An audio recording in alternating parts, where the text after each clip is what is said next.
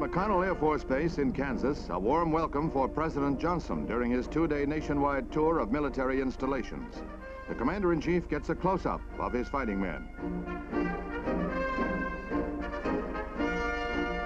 The President's visit here includes an Honor Guard review and the presentation of Silver Stars to 11 Vietnam veterans.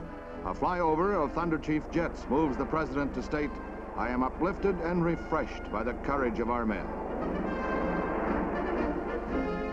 Earlier, the President watched training exercises aboard the atomic carrier Enterprise.